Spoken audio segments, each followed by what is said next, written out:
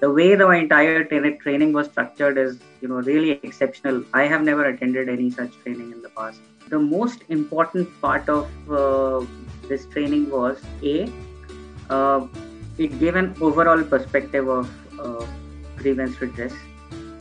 B, the setting of this training was such that, people in the entire Southeast Asia, I believe, were sitting together and discussing it. So it was not just one country that we were discussing. It was the overall perspective. The training that the IRM had provided was an eye-opener for me in many aspects, because we have a very well-furnished, well-equipped GRM policy in place.